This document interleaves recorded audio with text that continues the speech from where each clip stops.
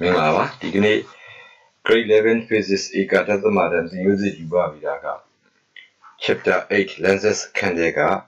the Nanza Manga, lesson 5 question Gabuane, the lesson 5 Magaro,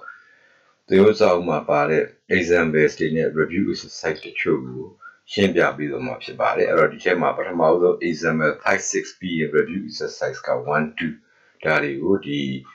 lesson 5 March. Shimbia Mapshabade, the Yapatama Uzo, exam 5 in Shimbia, exam 5 ka. An image which is 5 times the size of an object is to be produced by the combustance of power plus 2 diopter on the same side as the object. How far should the object be placed from the lens to meet her up? The both are point to Yahoo tip. Naza, you a Gima be what to she love between power plus 2 diopter she love Mamblue going to cook your people daily. Yahoo to the Mamblumia. ညီမြပွားဝေသောနေရာတွင်ရှိမည်နည်းလို့မေးတာဖြစ်ပါတယ်အဲ့တော့ပု္ပ္ပာမှာပေးထားတာကဒီ image ရဲ့အရွယ်အစားက object ရဲ့5 times 5 သာရှိတယ်လို့ပြောပါတယ်ပြီးတော့ lens ကတော့သူက combustion သူ့ရဲ့ power လေးပေးထားပါတယ်နောက်တစ်ခါဒီ image လေးက object ရှိတဲ့ဘက်မှာပဲဖြစ်ပေါ်တယ်လို့ပြောတဲ့အတွက်ကြောင့်ဒါဟာသူက virtual image ပဲဖြစ်ပါလိမ့်မယ်အဲ့တော့ဒီလို image လေးဖြစ်ဖို့အတွက်ဆိုရင်object နဲ့မှန်လူနဲ့ကြားထဲမှာရှိတဲ့အကွာအဝေးကို u ကိုမေးတာပဲဖြစ်ပါတယ်ဒါကြောင့်ပေးထားချက်အရ p က +2 diopter ဖြစ်ပါတယ်ဒါ combustion ဆိုတော့ power က plus ပါနောက်တစ်ခါ image i dash က o dash ရဲ့5 times 5 သာရှိတယ်ဆိုတော့ i dash is equal to 5o dash ပါဒီနေရာမှာသူကဒီ object နဲ့တစ်ဖက်တည်းရှိတယ်လို့ပြောတော့ဒါ virtual image ဖြစ်ပါတယ်အဲ့တော့ virtual image ဖြစ်ကြောင်းကိုပု္ပ္ပာမှာat the same site object နဲ့တစ်ဖက်တည်းလို့ပြောထားပါbut your image တွေဟာ principal axis ရဲ့အပေါ်မှာရှိတဲ့အတွက်သူကို sign convention အရရှေ့က positive တန်ဖိုးဖြစ်တဲ့ plus ကိုထည့်ပေးတာဖြစ်ပါတယ်ဒါကြောင့် i dash is equal to plus 5o dash လို့ရေးရမှာဖြစ်ပါတယ်အဲ့တော့ဒါပု္ပ္ပာရဲ့ပေးထားချက်တွေပဲဖြစ်ပါတယ်အဲ့တော့ဒီနေရာမှာသူကf ကိုမပေးဘဲနဲ့ power p ကိုပေးထားတဲ့အတွက်ကြောင့်အဲ့တော့ဒီ power p ကနေပြီးတော့မှ focal length f ကိုပြန်ရှာပေးရမှာဖြစ်ပါတယ်ဒါကြောင့်မို့လို့ power p ရဲ့ unit က in centimeter unit centimeter နဲ့တိုင်းမယ်ဆိုရင်နော်အဲ့တော့ဒီ100 by f centimeter ဖြစ်ပါလိမ့်မယ်ဒီနေရာမှာအဲ့တော့ f ကိုသိရနေဆို therefore f is equal to 100 by p that is equal to 100 divided by plus 2 is equal to plus 50 centimeter ရမှာဖြစ်ပါတယ်အဲ့တော့ဒီကf က positive value ပါအဲ့တော့သူကဘာလို့လဲဆို power မှာလည်း positive နောက် lens ကလည်း compass lens ဆိုတော့ဒီ focal length က real focus အတွက် focal length ဖြစ်လို့သူက positive plus 50 cm ရတာဖြစ်ပါအဲ့တော့ဒါကိုရပြီဆိုတော့နောက်တစ်ခုပေးထားတာက i dash နဲ့ o dash တို့ရဲ့အစကိုပေးထားပါအဲ့တော့သူ့ကိုတွက်ဖို့အတွက် magnification formula ကိုသုံးအောင်မှာဖြစ်ပါတယ်ဒါကြောင့် magnification m is equal to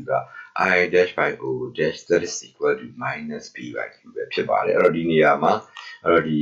I dash က plus 5o dash နဲ့တူတယ်လို့ပေးထားတဲ့အတွက်ကြောင့်သူ့ကိုစားထိုးရင် plus 5o dash divided by o dash is equal to minus b divided by q ပဲဖြစ်ပါလိမ့်မယ်ဒီမှာ o dash ကိုကြည်သွားမယ်ဆိုရင်တော့ဒီကနေမှာနော်တဆင့် b ဒီ minus 5u ဆိုတဲ့ u နဲ့ b နဲ့ relation ပေါ့ u ဆက်စပ်မှုကိုရရှိဖြစ်ပါUV relation ကိုရပြီဆိုရင်အဲ့တော့ဒီ lens formula ကိုအသုံးပြုပြီးတော့ပု္ပ္ပာကမေးထားတဲ့ကောင်ကိုတွေ့ရုံပဲဖြစ်ပါတယ်ဒါကြောင့်မို့လို့အဲ့တော့ဘာကိုသုံးလို့လဲ lens formula ကိုသုံးပါလိမ့်မယ် lens formula ဟာ 1 divided by u plus 1 divided by b is equal to 1 divided by f ပါအခုပု္ပ္ပာမှာမေးတာက object နဲ့ဒီ lens ရဲ့အကွာအဝေးဆိုတော့ u ပဲဖြစ်ပါတယ်ဒါကြောင့် u ကိုတစ်ဖက်တည်းရွှေ့လိုက်မယ်ဆိုရင် u is equal to b into f divided by b minus f ဖြစ်ပါတယ်အဲ့တော့ဒီနေရာမှာ f တန်ဖိုးကတော့သိပါတယ်သို့သော b ကရှေ့မှာ UV relation မှာရခဲ့တဲ့တန်ဖိုးဖြစ်တယ်နော် minus 5u ကိုအစားထိုးအောင်မှာဖြစ်ပါတယ်ဒါကြောင့် u is equal to minus 5u into plus 50 divided by minus 5u minus plus 50ပါအဲ့တော့ဒါကိုရှင်းလိုက်မယ်ဆိုရင်တော့သူကအပေါ်ကနော် minus 250u ရပြီးတော့အောက်ကတော့ minus 5u minus 50ပဲရမှာဖြစ်ပါအဲ့ဒါဆိုရင် ဒီမှာ equation ရဲ့ဘယ်ဘက်ညာဘက်မှာ u ရရှိတော့သူ့ကိုခြေလိုက်မယ်ဆိုရင်တော့သူက -5u အဲ့တော့ -50 -5u တူတူပါပဲဒါ -5u ရှိရရေးလေရအဲ့ကောင်က -250 ပဲဖြစ်ပါလိမ့်မယ်အဲ့တော့ဒီကမှ -5u ညီမျှခြင်းက50ကနော် equation ရဲ့ညာဘက်ကိုရွှေ့လိုက်တဲ့အခါမှာသူက positive ဖြစ်သွားလို့သူကအဲ့တော့ဘယ်လောက်ပဲကျန်ပါလဲဆို -200 ပါဒါကြောင့် u is equal to က plus 40 cm ဆိုတဲ့အဖြေပု္ပ္ပစာကမေးထားတဲ့အဖြေကိုရမှာဖြစ်ပါတယ်အဲ့တော့ဒီပု္ပ္ပစာလေးအတွက်အဲ့တော့ဒီ raised diagram လေးကိုရေးဆွဲကြည့်ပါမယ်ပု္ပ္ပစာမှာသူကနော်အဲ့တော့ object လေးကဘယ်နေရာမှာရှိတာလို့40 cm နော် focal length ကသူက50 cm လို့ရှေ့မှာပေးထားတွက်ထားပြီးသားဒါကြောင့်မလို့သူက object ဒီ p နဲ့ f နဲ့ကြာ f နဲ့နီးရဲ့ပဲ40မှာရှိမှာဖြစ်ပါတယ်အဲ့တော့သူ့အတွက် raised diagram ကိုဆွဲကြည့်လိုက်တဲ့အခါမှာအခုဒီမှာပေါ်ပြတဲ့အတိုင်းနော်ငကို object ထက်ငါးစာကြီးတဲ့ virtual image တွေကိုရမှာဖြစ်ပါတယ်အဲ့တော့ဒီနေရာမှာ f က50 cm ဖြစ်ပြီးတော့ဒီ u ကတော့အခုတွေ့ရရှိတဲ့40 cm ပဲဖြစ်ပါတယ်ဒါကြောင့်မလို့ the object is placed 40 cm from the length အရာဝတ္ထုကိုမှန်လူမှ40 cm ကွာပဲထားသည်ဆိုတဲ့အဖြေကိုရရှိပြီဖြစ်ပါအဲ့ဒါလေးပြီးလို့ရှိရင်တော့နောက်တစ်ပုဒ်ဖြစ်တဲ့ example 6ကို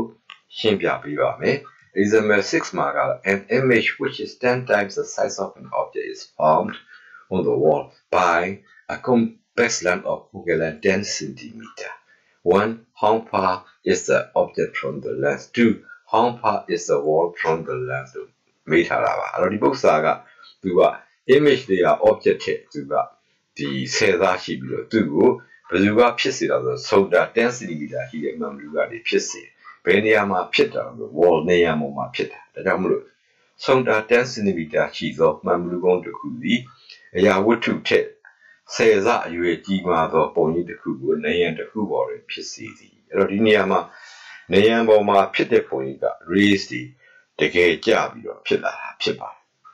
နော်သူကနေရာပေါ်မှာဖြစ်တဲ့ပုံရိပ်ဖြစ်တဲ့ကြောင့်သူက real image ဖြစ်ပါတယ်အဲ့တော့ဒါ real image ဆိုတာကိုနော်နေရာပေါ်မှာဖြစ်တယ်ဆိုတဲ့အချက်နဲ့ဒါသိရမှာဖြစ်ပါတယ်နော်အဲ့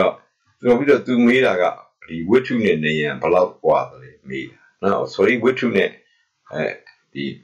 ဟိုပေါ့မှန်မလူပေါ့ဒီမှာနေရန်ဖြစ်တယ်နော်ဒီကောင်က lens မှန်မလူနော်မေးတာလေးကသူက how far is the object from the lens ဆိုတော့သူကဒါနေရန်မဟုတ်ပါဘူးမှန်မလူနဲ့ကွာဝေးဒါမှန်လူနဲ့ဝတ္ထုများကွာဝေးတယ်လဲဆိုရယ် u ကိုတွေ့ရမှာဖြစ်ပါနောက်တစ်ခါနေရန်ဒီမှန်လူနဲ့ဘယ်လောက်ကွာလဲအဲ့တော့နေရန်နဲ့မှန်လူနဲ့အကွာဝေးကိုပြောမယ်ဆိုနေရန်ပေါ်မှာရှိတာက image ပါအဲ့တော့မှန်လူနဲ့ image ရဲ့အကွာဝေးဆိုတော့နံပါတ်1ကဒီ image distance ဖြစ်တဲ့ b ကိုတွေ့ယူရမှာဖြစ်ပါတယ်အဲ့တော့သူတို့ကိုတွက်ဖို့အတွက်ပု္ပ္ပစာရဲ့ပေးထားချက်ဖြစ်တဲ့ဒီနော်10 cm ဆိုတဲ့ကောင်က focal length lens က convex length လို့ပြောထားတယ်ဒါကြောင့်မလို့သူက positive value ယူရမှာဖြစ်ပါတယ်ဒါကြောင့် f is equal to plus 10 cm because because convex length ဖြစ်ပါတယ်နော်အဲ့တော့အဲ့ဒါပြီးလို့ရှိရင်နောက်တစ်ခုပေးထားတာကဖြစ်ပေါ်လာတဲ့ image ရဲ့အရွယ်အစားဟာ object ရဲ့ဆယ်ဆ10 times လို့ပြောပါအဲ့တော့ iron dash က o dash ရဲ့ဆယ်ဆရှိပါဒါပေမဲ့ဒီ iron dash ကသူက real image ပါနေရာပေါ်မှာပေါ် real image များကိုရှေ့မှာသင်ကြားခဲ့တဲ့ဒီ image formation မှာသွားကြည့်မယ်ဆိုရင်သူတို့က principal axis ရဲ့အောက်မှာရှိပါတယ်အဲ့တော့ဒါကြောင့်မလို့သူကဒီ iron dash အတွက်ကနော် principal axis ရဲ့အောက်မှာရှိတဲ့တော့ negative တန်ဖိုးနှုတ်တန်ဖိုးယူရမှာဖြစ်တယ်ဒါကြောင့်မလို့ iron dash ညီမျှခြင်း minus 10 o dash ပါဘာဖြစ်လို့လဲ real image ပါဘာဖြစ်လို့ real image မှသိပါသလဲ form on the wall ပြောထားလို့ဖြစ်ပါတယ်အဲ့တော့ဒါလေးတွေသိပြီးပြီဆိုရင်တော့နော်ဒီမှာပထမအဆင့်လေးနဲ့ဒီ u နဲ့ b နဲ့ဆက်ဆက်မှုကိုရှာရတော့နော်ဘာလို့လဲဆိုရင်သူက lens formula မှာ u ရဲ့ b ရဲ့ f ရဲ့သုံးခုရှိပေးထားချက်ကတစ်ခုရဲ့ဖြစ်နော်တစ်ခုရဲ့ဖြစ်နေတော့သင်္ချာသဘောအရပြောရင်တော့သူက equation တစ်ကြောင်းနဲ့ပေးထားတာတစ်ခုရဲ့သူတို့ n လုံးကနှစ်ခုဖြစ်နေတော့ကျတော့သူကနောက်ထပ်ဒီ n လုံး2 n လုံးဆိုရှင်းနိုင်မှုနောက်ထပ် equation တစ်ကြောင်းလို့အဲ့ဒီ equation တစ်ကြောင်းကိုဒီကသူပေးထားတဲ့ i dash နဲ့ o dash တို့ရဲ့အရွယ်အစားကနေရှာလို့ရှိရင်သူက u နဲ့ b နဲ့ဆက်စပ်ရတော့မှ lens formula လေးမှာထည့်တွေ့တာအဆင်ပြေပါတယ်နော်ဒါကြောင့်မလို့ u unit ဘီနဲ့ဆက်စပ်မှုကိုရရှိဖို့အတွက် magnification formula ကိုသုံးမှာဖြစ်ပါတယ် Therefore magnification is equal to I dash by O dash that is equal to minus b divided by u ပဲဖြစ်ပါတယ်အဲ့တော့ဒီနေရာမှာပု္ပ္ပစာက I dash က O dash ရဲ့ဆယ်စားရှိတယ်လို့ပြောထားနော်အဲ့တော့သူကနောက်တစ်ခါ real image ဖြစ်လို့ I dash ဒီ minus 10 O dash ဒါကြောင့်မလို့ I dash ရဲ့နေရာမှာ minus 10 O dash ကိုအစားသွင်းလိုက်မယ်ဆိုရင် minus 10 O dash divided by O dash that is equal to minus b divided by u ဒီမှာ O dash ကိုဒါခြေလိုက်ပြီးတော့ u နဲ့ b နဲ့ဆက်စပ်မှုကိုရှာခဲ့မယ်ဆိုရင်တော့ b ဟာ plus 10u ဆိုတဲ့ UV relation u နဲ့ b နဲ့ဆက်စပ်မှုကိုရတယ်။နော်ရပြီဆိုလို့ရှိရင်ဒါဒုတိယအဆင့်အနေနဲ့ဒီ lens formula ထဲမှာဒီဆက်စပ်မှုရဲ့ပေးထားတဲ့တန်ဖိုးရဲ့ထည့်ပြီးတော့သူမေးတာကိုတွေ့ရုံပဲဖြစ်တယ်။နော်ပထမနံပါတ်1ကသူကဝတ္ထုညီမျှကွာဝေးသနည်းကိုမေးထားတော့ u ကိုတွေ့ရမှာဖြစ်တယ်။နော်ဒါကြောင့်မို့လို့ပထမနံပါတ်1ကိုတွေ့ဖို့အတွက်နော် using lens formula 1 divided by u plus 1 divided by b that is equal to 1 divided by f ပါလိုချင်တာက u ဖြစ်တဲ့အတွက်ကြောင့်မို့လို့ u is equal to ဒီ equation ကြီးကိုဟိုဘက်ဒီဘက်ဒါရွှေ့ချလိုက် u ကိုတစ်ဖက်ထည့်ပြောင်းလိုက်ရင် u is equal to bf divided by b minus f ပဲရမှာဖြစ်ပါတယ်ဒီနေရာမှာ b ဟာရှေ့မှာသူကဘာနဲ့တူလဲဆိုတော့ b ကိုသူက plus 10u ကိုပြောတွက်ခဲ့တယ်ဒါကြောင့်မလို့ b ရဲ့နေရာမှာ plus 10u ထည့်မယ် f ကတော့ plus 10ဖြစ်ပါတယ်ဒါလေးအားလုံးကိုထည့်ပြီးသူ့ကိုရှင်းလိုက်ရင်အပေါ်က plus 100u ရပြီးတော့အောက်ကတော့ plus 100u minus 10ပဲရအဲ့တော့ဒီမှာ u ကိုခြေလိုက်ပဲဒါကိုရွှေ့လိုက်မယ်ဆိုရင်ဘာရလာမလဲအဲ့တော့ 10u minus 10 is equal to plus 100အဲ့တော့ဒီကနေမှ 10u is equal to ကဒီမှာရှိတဲ့minus 10ကိုတစ်ဖက်ကိုရွှေ့ခါမှာအပေါင်းဖြစ်သွားပြီးတော့သူက 10u is equal to plus 110ဆိုတဲ့အဖြေကိုရဒါကြောင့်မို့ u ကိုလိုချင်နေဆိုရင်10နဲ့စားတော့ u is equal to plus 11 cm ဆိုတဲ့အဖြေကိုရမှာဖြစ်ပါတယ်အဲ့တော့ဒါကြောင့်မို့ the object is 11 cm from the lens ရာဝတ္ထုသည်နော်မှန်မလူကနေပြီးတော့11 cm กว่าမှာရှိသည်ဆိုတဲ့နံပါတ်1မေးခွန်းရဲ့အဖြေကိုရအဲ့တော့နံပါတ်2မေးခွန်းကတော့သူကနေရန်နဲ့မှန်ဘလူးနဲ့အကွာဝေးကိုမေးတာနေရန်ပေါ်မှာရှေ့မှာပြောခဲ့သလိုပဲဒါပုံရိပ်ဖြစ်ဒါကြောင့်နေရန်နဲ့မှန်ဘလူးရဲ့အကွာဝေးဆိုတာကဒီပုံရိပ်ရဲ့အကွာဝေး image distance b ကိုပဲတွေ့ရမှာ b ကိုလိုချင်တယ်ဆိုရင် unit b နဲ့ဆက်စပ်မှုကရှေ့မှာရပြီးသားနော်အဲ့တော့ဘာရထားတော့ b ညီမျှရင် plus 10u ကိုရထားနော်ဒါကြောင့်မို့လို့သူထဲမှာအစားသွင်းမယ်ဆိုရင် b ကတော့110 cm ရအောင်ဒါကြောင့်မို့ the wall is 110 cm from the convex lens ဒီလိုဖြေပါအဲ့တော့ဒီပု္ပ္ပစာအတွက် ray diagram လေးဆွဲကြည့်မယ်အဲ့တော့ lens က convex lens ပြောပြီးသားเนาะအဲ့တော့ဒီ convex lens လေးဟာเนาะသူကအရာဝတ္ထုကဘယ်မှာရှိတာတော့ဆိုရင်သူက11 cm ပါเนาะ focal length က10ဆိုတော့ဒါ f ကိုကျော်ပြီးတော့အခုလို object လေးထားလိုက်ပါမယ်သူ့အတွက်ဒါမူလဝေယုနဲ့အပြိုင်လာတဲ့အလင်းတန်းပေါ့ဒါ principal rays ရဲ့ပထမတစ်ခုเนาะသူကဒီ convex lens အတွက်ဆိုလို့ရှိရင် refracted ray ဟာဘယ်ကိုဖြတ်သွားမလဲ focus ကိုဖြတ်နော်အဲ့ဒါပြီးနောက်တစ်ခုကတော့ center ကိုဖြတ်တာ same direction သွားဒီလင်းနဲ့နှစ်ခုစုံတဲ့နေရာမှာ image ဖြစ်နော်ဒီလင်းနဲ့နှစ်ခုကတကယ်ဖြတ်သွားတဲ့ကြောင့်ဖြစ်ပေါ်လာတဲ့ image ကလည်း real image နော်ဒါကြောင့်မို့သူကို solid line အဖြစ်ဆွဲနေတာ iron dash ဟုတ်ပြီနော်အဲ့တော့ဒီမှာကဒီမှာဒါ object distance သူမေးတဲ့ကောင်ပေါ့သူကတော့11 cm ရှိမယ်သူကတော့110 cm ရှိပါလိမ့်မယ်အဲ့တော့ဒါလေးဟာဒီ example ရဲ့အဖြေများဖြစ်ပါတယ်ပြီးရင်ဆက်ပြီးတော့ review exercise တွေကိုရှင်းပြပေးပါမယ် review exercise ပထမတစ်ခုက the human eye has a lens of focal length plus 5 cm find the power of the eyes လူသားတွေရဲ့မျက်လုံးမှာပါတဲ့မှန်မှုလေးကသူကဆိုတာ plus 5 cm ရှိတယ်အဲ့တော့ plus 5ဆိုတော့ဒါကconvergent lens ဖြစ်တဲ့ convex lens ပေါ့နော်အဲ့တော့ပြီးလို့ရှိရင်အဲ့ဒီမျက်လုံးရဲ့ power ကိုရှာပါမျက်လုံးရဲ့ power ဆိုတာကဒီမျက်လုံးထဲမှာရှိတဲ့မှန်ဘလူးရဲ့ power ကိုမေးတာပါပဲအဲ့တော့ဒီပု္ပ္ပစာလေးမှာသူက focal length f ကိုပေးပြီးတော့ power b ကိုရှာရုံပဲဖြစ်ပါတယ်ဒါကြောင့်ပေးထားချက်အနေနဲ့ f is equal to plus 5 cm convex lens ဖြစ်ပါတယ်အဲ့ဒီကနေမှ power ကိုရှာမယ်ဆိုတော့ဒါ centimeter unit နဲ့ f ကိုတွေ့ရမှာဖြစ်လို့ in centimeter unit P is equal to 1 divided by F centimeter လို့ရေးထားပါမယ်အဲ့တော့ဒီနေရာမှာအဲ့တော့ F က plus 5ကိုအစားသုံးလိုက်မယ်ဆိုရင် power P က plus 20 type of ဒါဆိုတဲ့ဒီ review exercise number 1ရဲ့အဖြေကိုအခုရသွားပြီဖြစ်ပါတယ်ပြီးရင်တော့နောက်တစ်ပုဒ်ဖြစ်တဲ့ review exercise 2ကိုရှင်းပြပေးပါမယ် review exercise 2မှာ an image is found by a compass lens on a screen which is 60 centimeter from the lens if the height of image is 1/4 the height of the object what is the power of the lens ဥစ္စာကပြောလိုက်တာကမမလူပုံတစ်ခုမှ60 cm အကွာပဲရှိသောနော်အဲ့တော့ပုံဖန်ကားချက်ပေါ်တွင်ပုံရိပ်တစ်ခုဖြစ်ပေါ်နေသည်အဲ့တော့ပုံဖန်ကားချက်ပေါ်မှာပုံရိပ်ဖြစ်တယ်ဆိုတော့ဒီမှန်ဘလူးနဲ့ဒီပုံဖန်ကားချက်က60ဆိုတာကဒီပုံရိပ်နဲ့မှန်ဘလူးနဲ့အကွာဝေးကိုပေးတာဖြစ်တယ်အဲ့တော့သူကအဲ့တော့ image distance b ကိုပြောတာနောက်တစ်ခါဒီပုံဖန်ကားချက်ပေါ်မှာ screen ပေါ်မှာရှိတဲ့ပုံရိပ်ဆိုတော့ဒါအလင်းနဲ့တကယ်ကျပြီးတော့ဖြစ်တဲ့ပုံရိပ်ဖြစ်တယ်ဒါကြောင့်သူက real image ဒါလေးကိုသိရတယ်နော်အကယ်၍ပုံရိပ်ရဲ့အရွယ်အစားနော်ဒီရာဝတ္ထုရဲ့၄ပုံတစ်ပုံပဲရှိတယ်သိသွားတာပေါ့နော်အဲ့တော့အဲ့ဒါမျိုးဖြစ်မယ်ဆိုရင်မှန်လူရဲ့ power b ကိုတွက်ပေးရဖြစ်ပါတယ်အဲ့တော့ဒီပု္ပ္ပာမှာပထမဆုံးပေးထားချက်ကတော့ဒါ u ပဲဖြစ်ပါb ပဲဖြစ်ပါတယ်အဲ့တော့ပုံမှန်ကားချက်ပေါ်မှာသူက image ပေါ်နော်အဲ့တော့သူက screen မှာပေါ်လို့ real image ဖြစ်လို့သူ positive value ယူတာဒါကြောင့် b is equal to plus 60 cm ဖြစ်ပါတယ်အဲ့ဒါပြီးလို့ချင်းနောက်တစ်ခုပေးထားတာက I dash image ရဲ့အရွယ်အစား OO dash object ရဲ့အရွယ်အစားရဲ့ 1/4 လေးပုံတစ်ပုံပဲရှိနော်အဲ့တော့နောက်တစ်ခါသူက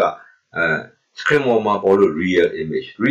ဆိုရင်မူလဝင်လို့ရဲ့အောက်မှာရှိနော်ဒါဆိုသူ့ကို negative ယူပါဒါကြောင့်မို့ I dash is equal to -1 divided by 4 OO dash ဒါပေးထားချက်များရေးရင်ပဲဖြစ်ပါတယ်အဲ့တော့ဒါလေးကိုသိပြီးပြီဆိုရင်တော့ဒါကနော်အဲ့တော့ရှေ့ကပု္ပ္ပာတွေအတွက်လို့ပဲနော်သူကအရင်ဆုံး u နဲ့ b နဲ့ဆက်စပ်မှုကို magnification formula ကတွက်ဒါကြောင့်မို့လို့ magnification m is equal to I dash divided by OO dash that is equal to minus b divided by u အဲ့ဒီနေရာမှာ I dash ဒီဘာနဲ့တူလို့ဆို -1 divided by 4 OO dash နဲ့တူတယ်သူ့ကိုစာသွင်းမယ်စာသွင်းပြီးရှင်းလိုက်မယ်ဆိုရင် u နဲ့ b နဲ့ဆက်စပ်မှုက b is equal to